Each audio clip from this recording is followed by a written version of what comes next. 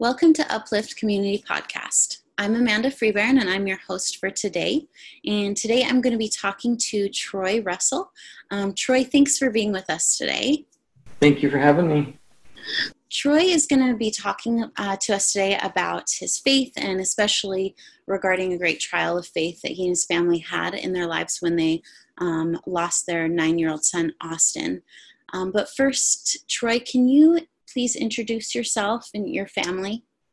Yes, my name is Troy Russell, and I was born in Dayton, Ohio, with 8 kids in our family, so we had a big family, and my father was in the Air Force, so we moved around quite frequently. I graduated from high school in Mesa, Arizona at a school called Mountain View.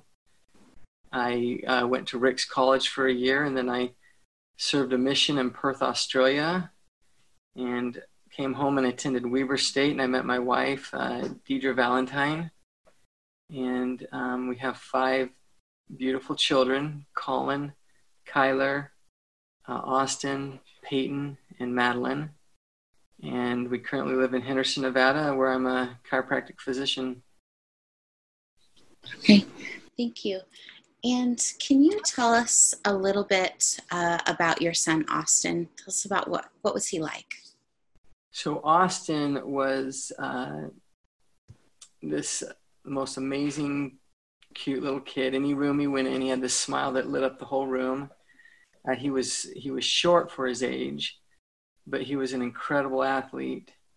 So he played a lot of sports, and whenever he played, parents from both teams would keep their eye on Austin just because of how good he was. And loved basketball, loved football. He would constantly shoot baskets. We had a little basketball hoop in our house. We had a Pop-A-Shot basketball hoop in our pool out in the backyard. And he would just kind of rotate through all the baskets and shoot probably 500 to 1,000 shots a day. And he couldn't quit unless it was on an even number. For example, my wife would tell him to come in for dinner, and he'd tell me at 3-4 years old, he'd tell me that he made 76 shots and he couldn't come in until he made 100. Wow. She wasn't happy because she went in for dinner, and as a father who loves sports, I was like, yes, son, keep shooting. Very determined and dedicated. That's really impressive. Can you tell us about the day that Austen passed away?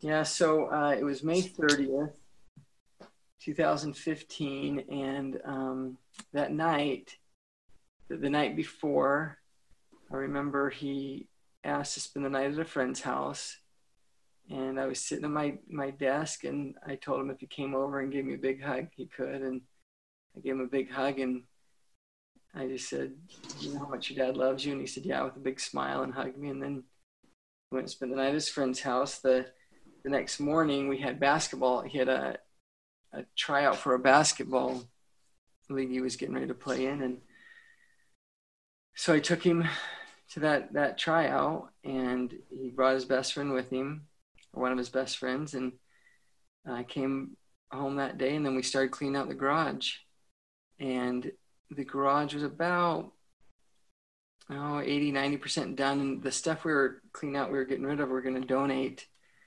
And we were walking to the street where my truck was parked to put the stuff in the back of the truck. And for unknown reasons, I felt like, why don't we back the truck into the driveway so we don't have to walk as far?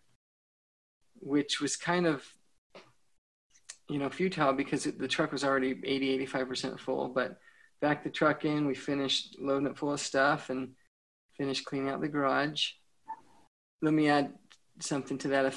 Probably 15 minutes earlier before we finished, we ordered pizza, and we were sitting at the table eating pizza, and my nephew, Michael Russell, had just opened his mission call, and it was on Facebook. And so I watched it, and then I went into the kitchen to the boys. Austin and Kyler were there eating pizza, and I showed them the video of Michael opening his mission call, and I said to Kyler and Austin, I said, before you know it, this is going to be you guys serving your missions. And then finished eating and finished the garage. I'd gotten in the truck, started the car. I was backed in the driveway, and I pulled forward and I felt the truck go over something. And my initial thought was that something had fallen out of the back. And I looked back and saw my precious little boy lying on the ground. And I was just in shock. I didn't know. I just yelled to my wife. And she'd called 911 and the paramedics came, and apparently he had dropped a chapstick and he was reaching for a chapstick as I was pulling forward. And after that, it was just it was a kind of a blur. My perfect world. Couldn't picture a better career, better family, better life, better friends. Just this perfect world I had all of a sudden in just this instant was turned upside down. And I was, initially a police officer came and had me in the car, and my wife went with my son to the hospital. And after they questioned me for a little bit, they took me down to the hospital, and I went into a room where they had his body, and they told me that he'd passed away. I remember my wife and I were just alone in there, and didn't know what to feel, what to think, what to do. It just seemed like this horrible dream we just wanted to wake up from, or a horrible, if you play a game, you reset it. It just didn't seem real. But we just didn't want to leave his body in there. And we had amazing friends that came down to the hospital. One of them, particularly Tom Welch, is a nurse anesthetist, and he was able to come in and just came in and gave me a big hug. And I just remember just breaking down. And from that moment on, it just, as I said, our life was just completely changed upside down. And it was an experience I can't even really describe it. There was no, I couldn't close my eyes. I couldn't sleep for the first few days. Anytime I closed my eyes, I just saw my precious little boy lying there, like in a high definition, huge screen TV. Anytime I closed my eyes, that's what I saw. No joy in life, normal activities that you tend to enjoy, sleeping, a good meal, a joke, a book, a TV show, just anything in life. There was absolutely no joy at all. But there's just so many things, so many feelings. I don't know if I can really go through it all. Hopefully that answered your question. Obviously, this is kind of every parent's worst nightmare. It's the worst thing that you could imagine really happening. And you mentioned how it kind of sucked the joy out of everything. And I imagine it also made it difficult to kind of just generally function normally. What did people do, your loved ones, your ward members, what did people do to minister to you at this time that was effective in sort of supporting your family through this trial? So the outreaching of love and support we received was just amazing. Initially, people trying to call or text, but I didn't answer, didn't respond to anything, but just, we had about 6 to 8 neighbors at the hospital there with us. And then that night, my brother from St. George and his wife drove down and took our other kids. We had meals brought to us for about 6 months by people in our neighborhood and our ward and our community. People just dropping by. I remember our bishop had just been called as bishop, and we didn't really know him, and he's a young guy. And he used to come over every night and just hang out with our family. Didn't say anything, he did say things, but it wasn't like he was there trying to give us some amazing words, just him being there. Just showed us the love that he had for us. People dropping off gifts, books, audio talks, cards. We got a lot of flowers and To this day, I still hate flowers. We got so many flowers, and every time I flowers, it just reminds me of that. And I never want to see another flower in my life. But we appreciated everything.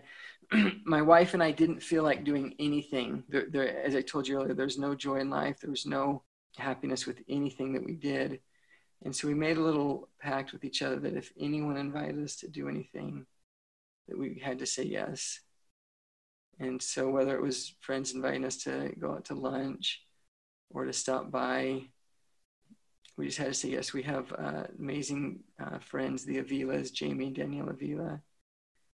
And they had rented a place in Hawaii that they were going to take one of their mothers and their family for a vacation, and she couldn't go because of health problems, and they said they'd like to fly our family to Hawaii and go on a vacation. And even though we didn't feel like doing that, we said yes just because of the pact we made, and they flew our family to Hawaii with them for a week, and we had a vacation. And we were frequently told that people would say, make sure you keep doing things for your other kids, which we knew that was right. But it was like one of my arms was ripped off, and then being told, go to the beach and have a great time for your legs and your other arm. It just didn't feel like we were whole or complete. And so it was hard to even do anything without Austen.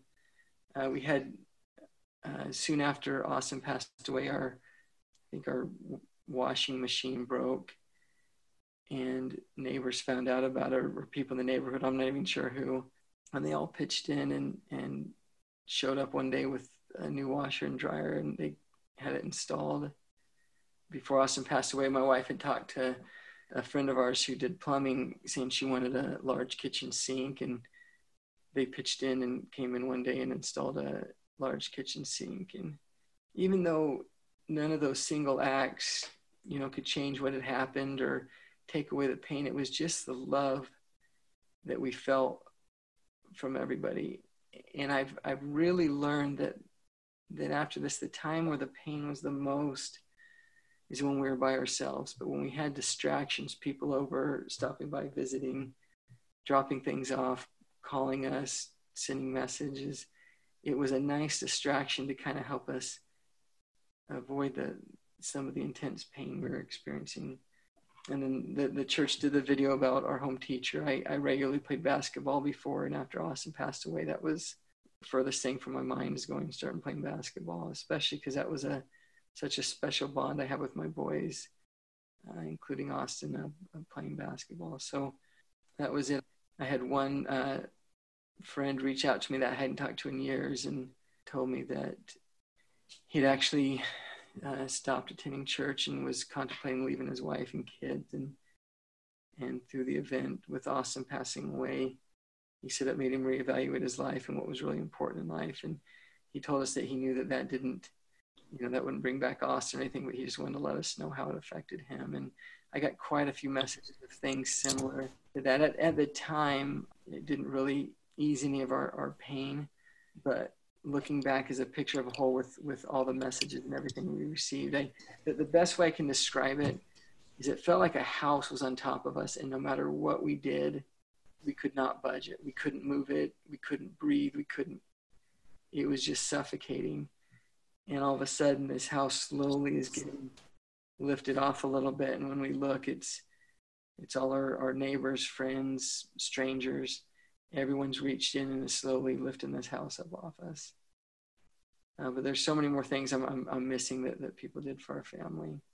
I think that sometimes when we're wanting to minister to people who are going through tragedies, at least for me, I have felt nervous about approaching someone who's gone through something hard because I'm worried that I'm going to say the wrong thing. And in fact, I just had lunch the other day with a friend of mine who had just gotten a divorce. And she said that all the time she would run into people and they knew what had happened and they would just pretend like nothing happened. And she said that she understood why people were just afraid of hurting her by saying the wrong thing, but that saying kind of nothing and ignoring it felt actually a lot worse.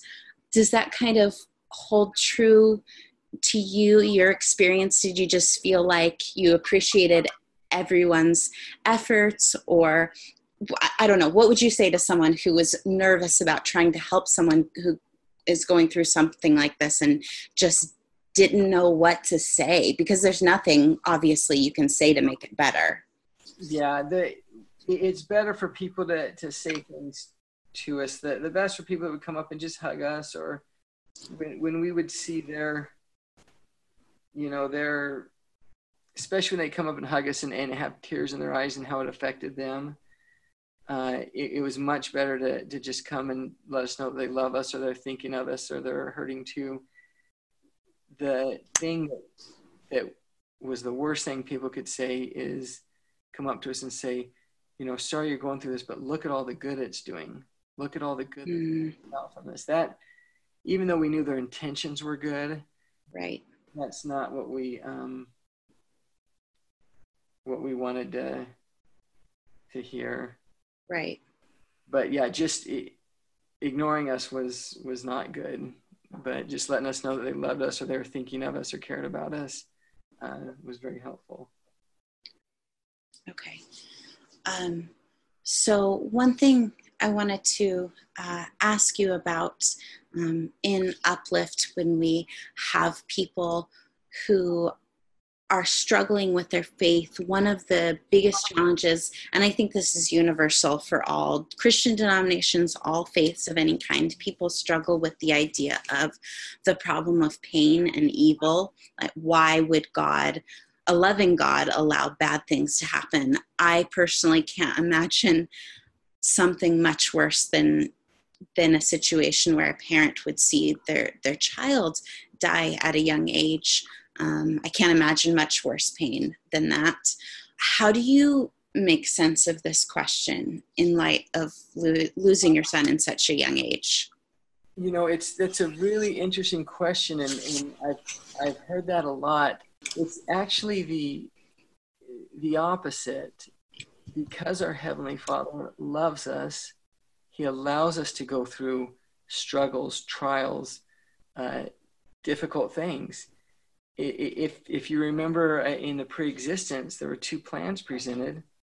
There was Satan's, which his was, we'll come down here, there won't be any struggle, any trial, wouldn't be any horrible deaths, there wouldn't be any losing jobs, there wouldn't be anyone unkind, everyone would be perfect, nice, and we'd all return back to our Heavenly Father. But yet the problem with that is we wouldn't grow, we wouldn't learn, and we did not choose that plan.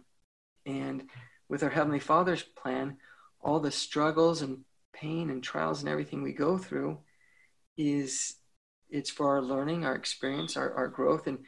And because Heavenly Father loves us, He allows us to go through these struggles and difficult trials. Now, if I had the belief that this life was it, yeah, losing my son would be horrible and there'd be no getting over it. But because I know that this life is just a schooling, it's to give us experience. It gives us opportunities to use the only thing we truly own, which is our agency. And if I look at, you look at the history of the pioneers, or Joseph Smith, or even Jesus Christ. Look what he suffered. We want to be like our Savior, but yet we don't want to go through any of the struggles or trials that he went through. Joseph Smith and his wife, I believe they lost like their first 5 children. And, he was chosen as a prophet of God, yet everything that he went through. So what I've really come to know through that is because our Heavenly Father loves us, He allows us to experience these difficult trials and struggles, and it allows us to use our agency. So as I was saying earlier, the only thing I believe we truly own is our agency. I'll tell you a little story. When I got home from my mission, my father, he said, when you meet a girl that you want to marry, He goes, take her out to a really nice restaurant and then accidentally spill a drink on her and see how she reacts. He said, then you'll know what kind of person she is. Obviously, I never did that. But I believe that's what this life is. Life is about us getting sometimes little drinks spilled on us, sometimes huge drinks. But what it does, it allows us to use our agency and make choices. We can either become better and draw ourselves closer to our Heavenly Father, or we can push ourselves further away and kind of use Satan's thought and say, well, if God was there, he wouldn't allow this bad thing to happen. If you really think about that train of thought, if we never want to lose a job, we never want to get hurt, we never want to get sick, we never want to get betrayed, we never want to have anything bad happen to us.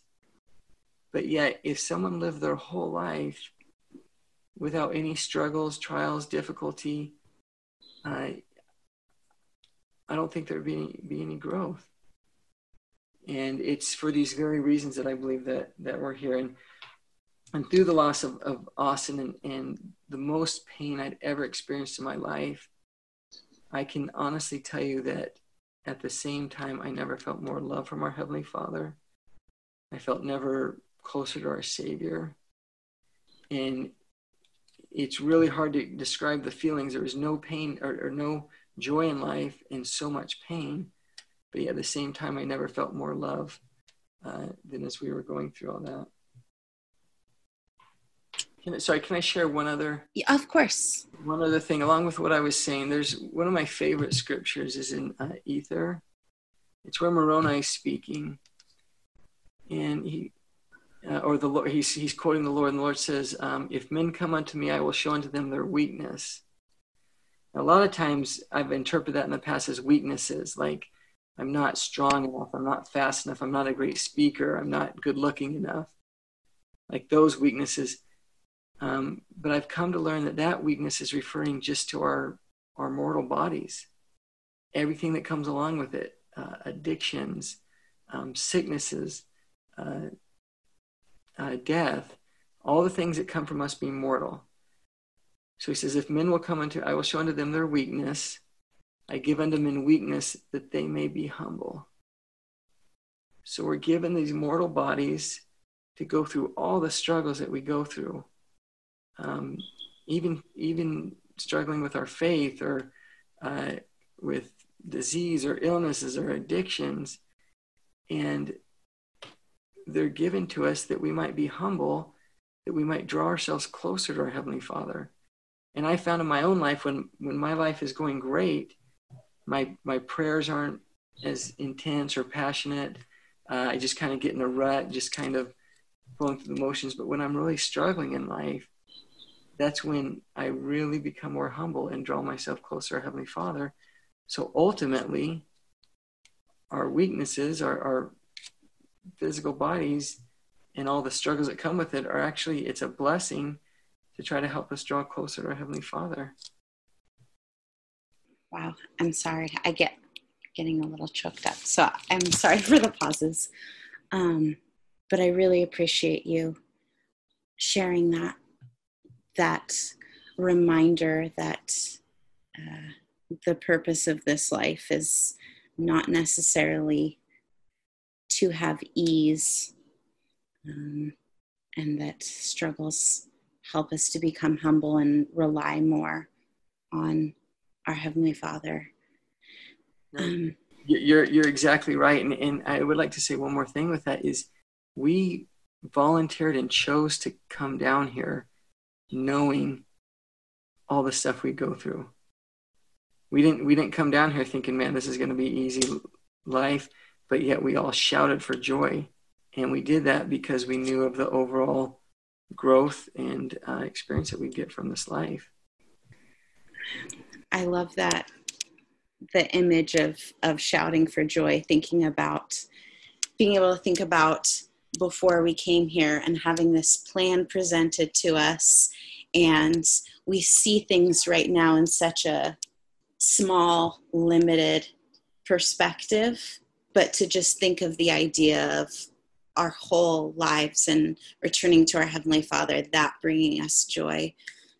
I think that gives me, a lot of hope thinking about the trials that I've experienced in my life, that this life is for good, not necessarily that individual trials. I wouldn't say that someone losing a child is a good thing, but the experience of life as a whole is a good thing, and it is a positive.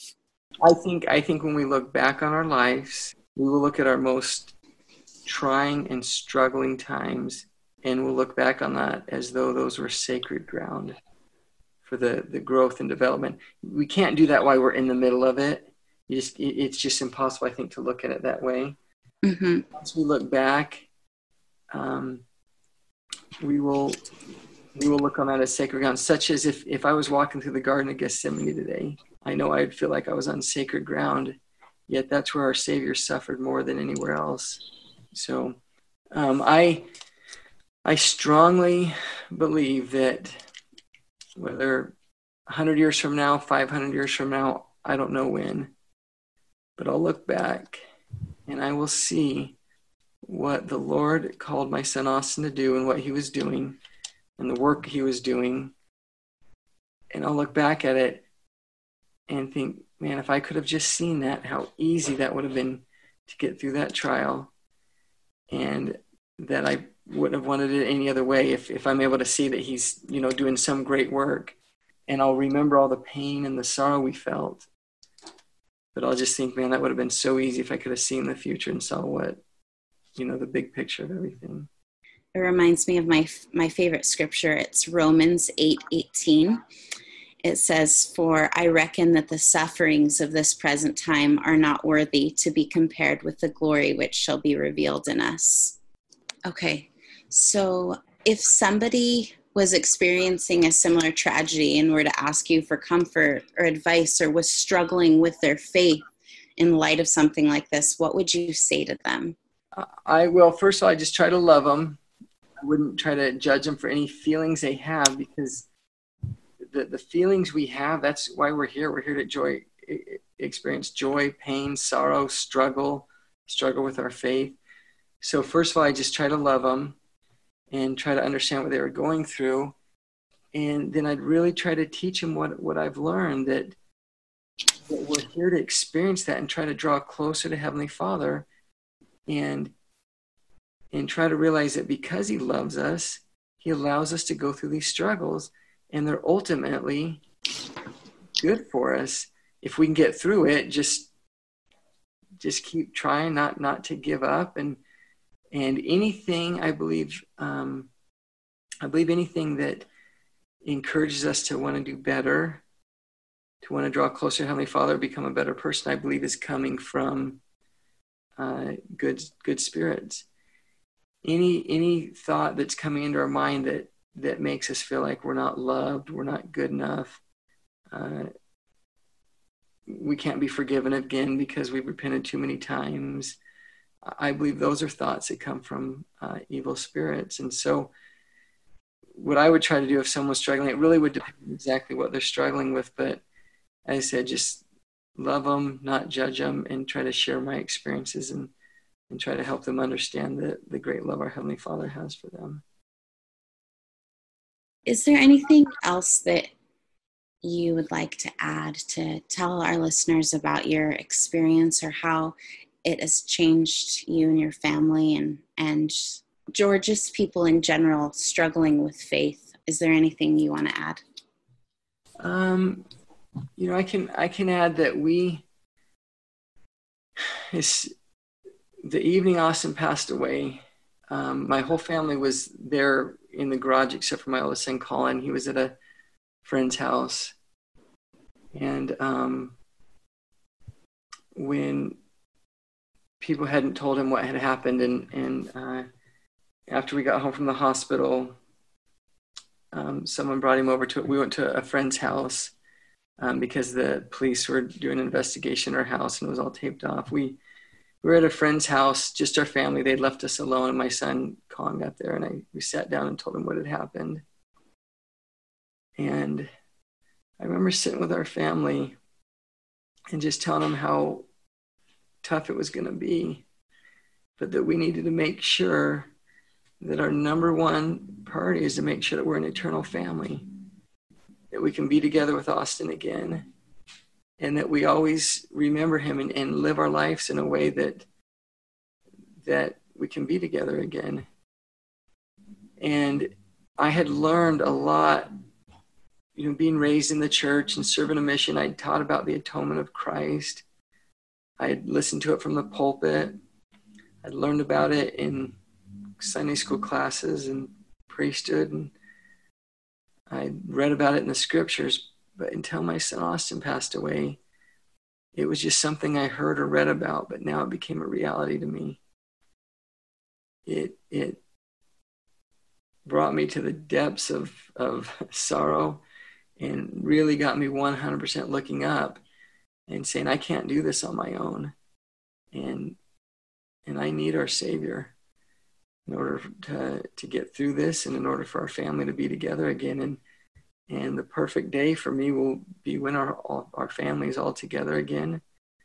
And that's our ultimate goal now. It was always our goal before, but it was, as I said, it was kind of maybe something written or something on the wall. Whereas now it's embedded deep in our souls. Thank you so much for being with us today and for sharing your story.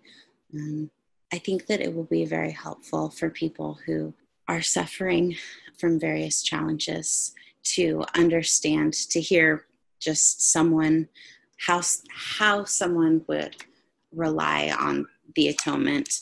I think a lot of times we hear in church, use the atonement, use the atonement, use the atonement. But like you said, until it becomes real, it's just kind of words. And then when we struggle and we suffer and it becomes a real experience, a real action. And that's when we can discover what the atonement is, or at least a little bit of what the atonement is. Thank you so much for being with us. Is there anything else that you'd like to add before we go? Yeah, I do want to just share with you a couple quotes that really helped me. Okay. If that's all right with you. Yeah, of course. One was a quote by Joseph Fielding Smith. And he said, "No righteous man is ever taken before his time. In the case of the faithful saints, they are simply transferred to other fields of labor. The Lord's work goes on in this life, in the world of spirits, and in the kingdoms of glory where men go after the resurrection."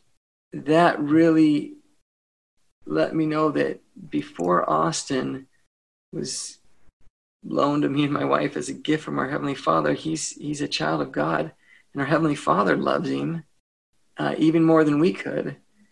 And that kind of helped with a lot of the thoughts of how could he be taken away. And then the other one is really interesting. I read a book by a lady who had a near-death experience, and in her book she said this that really has helped me. It says, "Whether we survive the death of loved ones or lose every earthly thing we have, any experience can pull us closer to our Savior, or we can push ourselves away from him.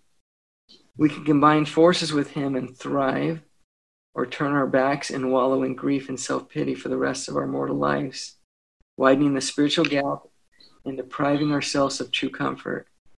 If we learn to turn it all over to Father in heaven, trusting that his will be done, that everything will work out all right in the end, then we can become one of his soldiers for right and truth, helping him bring to pass miracles and comfort for those on the earth." And that all goes back to our agency. We have these tough experiences, but it allows us to use our agency to either become bitter or better. And hopefully we can use our experiences